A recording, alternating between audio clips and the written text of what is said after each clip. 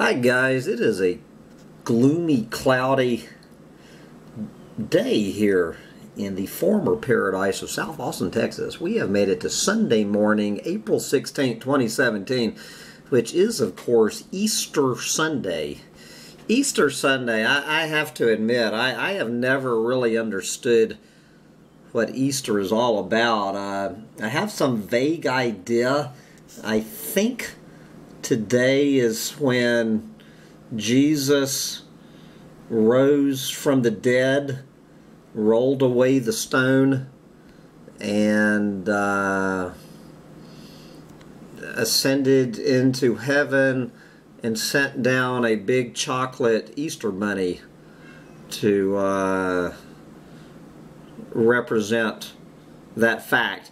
Anyway, so for my quote of the day, I finally have found someone to explain to me at age 57 what Easter is all about. And this fellow on the Young Turks, I have to admit I've never heard this guy, Erlich. Erlich, I guess one of these young comedians that I've never known, and so at the risk of a copyright violation, I just got a copyright violation from the ghost of Bill Hicks. So Brett and Chank and the guys, I hope you won't give me a copyright violation and a fair use thing. All I'm trying to do is spread the word of Brett and the Young Turks. So anyway, Brett, explain to us, clueless morons, what Easter is. Summing it up, Easter's weird. Make sure I've got the volume all that. Okay, Brett, why is Easter weird?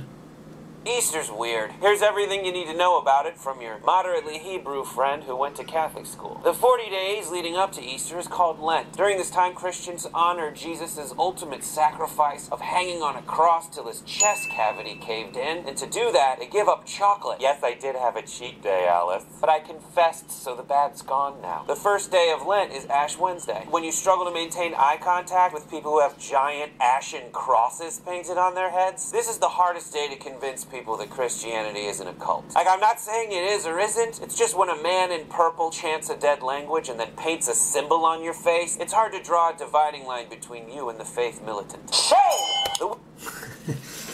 Shame! Shame! Yes, that's the bottom line of Christianity. But, you know, once again, guys, I'm constantly making the point that you don't hear me making fun of these whack job Bible thumpers talking about that it is the end times, that we're living in the end of days, because that's exactly what we're doing. But anyway, I'll put the link to the rest of this. Just a 3-minute video so you can hear Brett's explanation of why Easter is weird. And with that, I'm going to head out into the yard before the rain moves in to bring you my doomsday sermon here on Easter morning. Bye, guys.